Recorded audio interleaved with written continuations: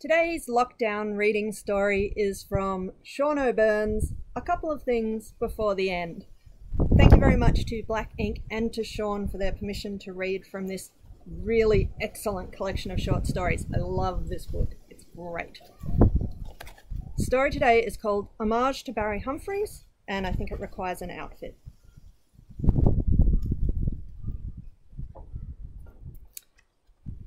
Tuesday, 15th of July, 1958. Departure day. Long morning worrying about my cabin trunk. Found my gloves. Mother awful on dock. Mother at me, asking me 3 times if I'd written to Murray. I did not write to Murray. I did not write to Murray. I have not seen Murray for 6 months, Mother. Dear, oh my mother, I will not marry Murray Faulkner, and oh my mother, that means I will now be condemned to be all my life a salesgirl at Foy's. Well, I am going to London.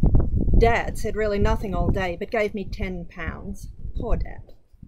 On board at 8 p.m.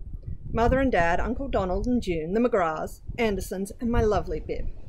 Uncle Donald gave me a fountain pen. Bib went down with Daddy to throw streamers, all off ship at 10:30. I couldn't see Bibby, she was too small. Last thing I saw was Uncle Donald pointing and pointing at me or the air, I didn't know what, and then I thought, oh, it's the pen, he's saying use the pen. I did the pen back to him, and he did it to me, and then, thank goodness there was the horn, and we started going. Wednesday, July 16th. Sad about my bib. Told myself, buck up, ship is nice. Cabin 116, 117, E-deck. Sharing with 2 girls, one Marion, snores. Other girl, Eloise, very pretty. Going to England to marry English boy, who she met at Imperial Wool. Broke strap on my sandal already, first day. There is a shop here, so let's see.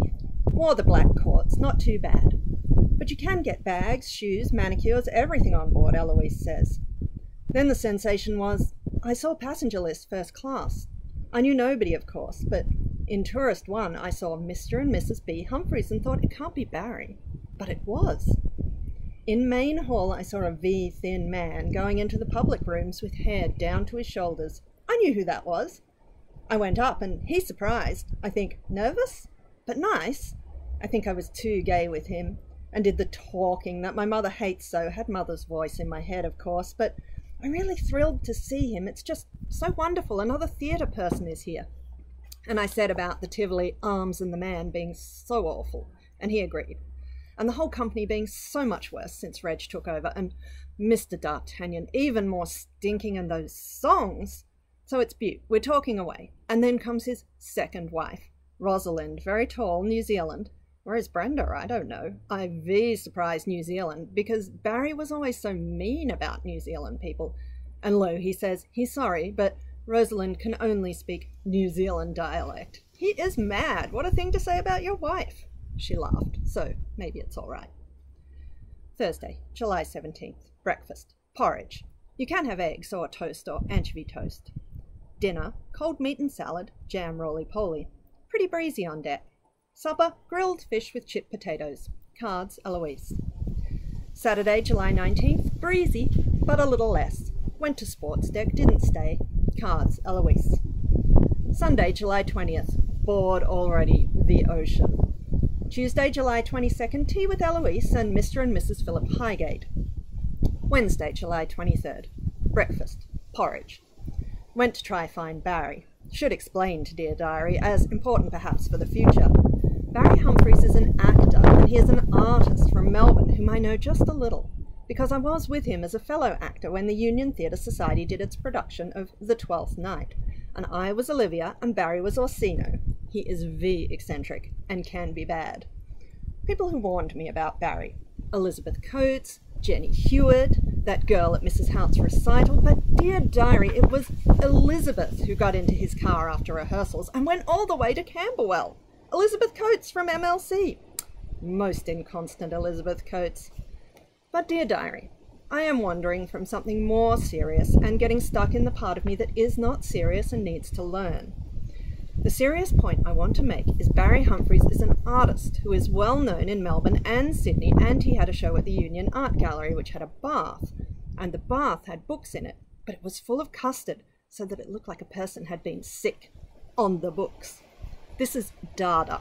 Barry Humphries is a Dada person. He is a real artist, but also is a nice person who can stop being an artist occasionally and talk to people. And he has very long hair. Dada is the art movement that started in Europe, in Paris and Berlin, after the Great War. Thursday, July 24th. Long talk with Barry about London and theatre, problems of Australian theatre, not enough people, I mean audience. So they're commercial, only reviews, no classics, no cabaret. Barry says 40 theatres in just West End and sub-clubs galore. Piccadilly and Soho, Greek Street the best, but there are others. Wish I could remember more. Cabaret, Kurt Weill. I don't know this. Very European. He loves all things from Berlin.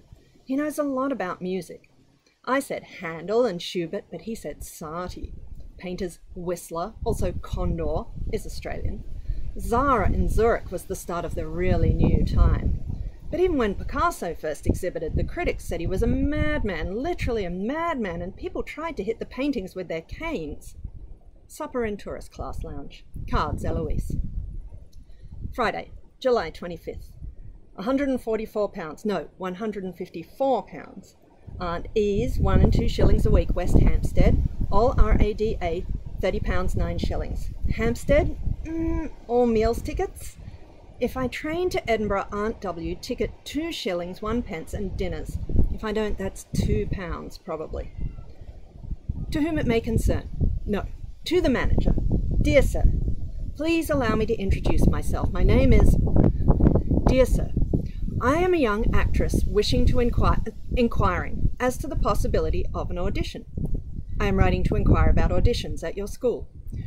To the Registrar, Royal Academy of Dramatic Art, Gower Street, London, WC1. Dear Sir, I am a young actress wishing to inquiring as to the possibility of an audition at... I am writing to inquire about auditions at your school and the dates upon which auditions are held. I wrote for information and a prospectus while still in Australia, and you very kindly advised me to write to you once I had arrived in England. My address is 27 Aldgate Road, West Hampstead, London, NW3. I enclose letters from Mr. R. Lawler, playwright and director of the Union Theatre Society at the University of Melbourne, and Mrs. U. Haupt, dramatic and elocution teacher, Hawthorne Academy of Dramatic Arts. Tuesday, July 29th. Hot. Wrote to Andersons. Friday, August 1st. Crossing the line today, which is games when you cross the equator. Sailors dressed up some in grass skirts. I was rather bashful to see Purser in grass skirt. He is a V-large person. We had sing-song, Oh Jasper, and King Neptune came and threw landlubbers in the pool.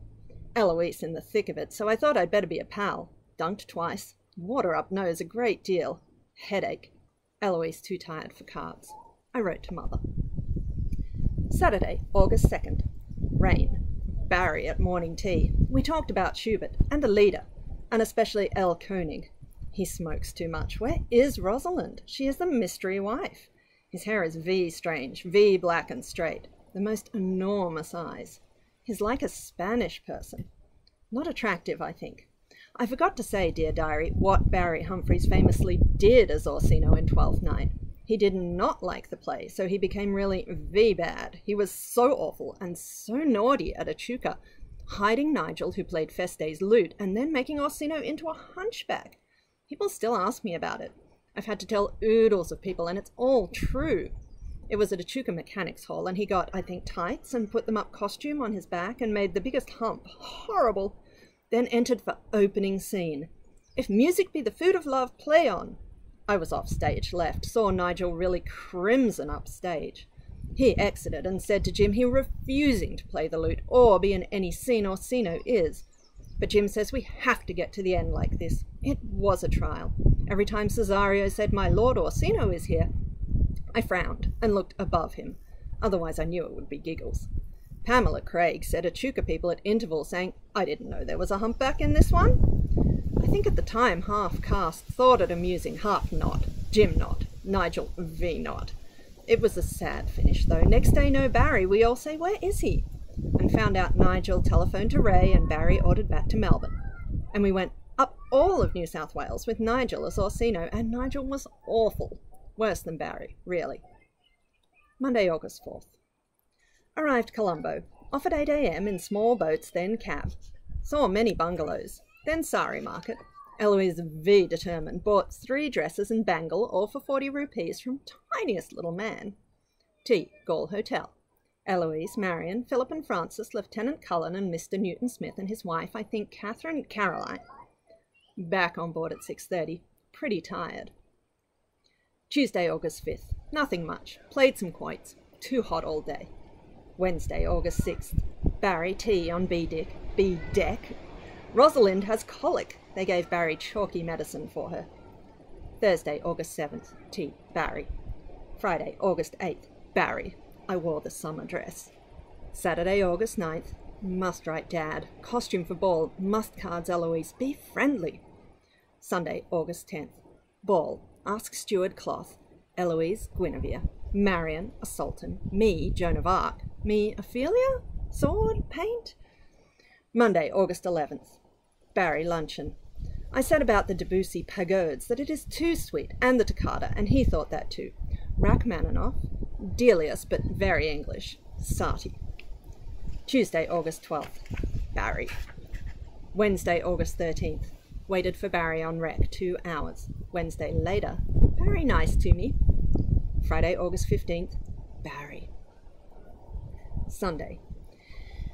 Even though I know I have been wrong about him, and I know it didn't mean anything, I knew what he was, but I didn't learn anything. I didn't know. I wanted so much to try and talk to him and be his friend, but it was more to me. And to him, I think. I can't understand him. He is the queerest person. There is something inside him bad and dead, and I think it is not fair, even though I know it's not his fault. He has been very maltreated by his mother and other people. It is only ever his feelings that matter, but those feelings are demons. He said he would come to the ball, but he came with Rosalind. Of course, you little fool, she is his wife, and she is pretty and taller. But he is mad. They came not in costumes at all, but awful old suits. He said to people he was Earl Page, and she was in a suit just like his, said she was supposed to be Arthur Calwell. What is that supposed to be? None of the English people had ever heard of Earl Page or horrible Arthur Calwell. People were in such lovely costumes, and he didn't say a word to me. I couldn't even go near him or speak to him. There was such an awful feeling everywhere because they weren't in proper costumes, and because of his hair. And he kept going to the bar or the bar cart, not even dancing, just going to the bar cart. It was just horrible. And Philip said, I think that man's had enough. And I saw B take a whole bottle of wine from the bar cart and grinning at people in a mad way. I said to Philip, please take it away from him. And Philip did, and made Barry sit and eat something. But then people were just screaming. Barry, I don't know why. How could he be so drunk?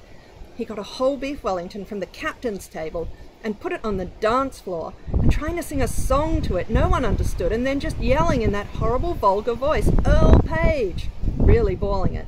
And Philip and the other men got Barry by the arms and the whole room watching, and Rosalind trying to get the pieces of it in napkins off the floor, and the sailors and the purser were there, and Barry fell on the floor, and he was sick on the floor. It was absolutely horrible. Eloise took me back here, and I don't think I've ever cried so much. I don't know why. He's not mine. I'm not that stupid. I don't care if he's mad. I think he's better than other people, but he has to look after himself, and I don't think other people will look after him. I wish I could see him and could talk to him just once. Monday. I can't go to him because he's in the brig. I'm not his wife. Tuesday, August 19th. Nothing. The men say they'll get off at Port Said and wait for another ship. Wednesday, August 20th. I redid my cabin trunk, bought a hat, 2 shillings 1 pence. Cards, Eloise.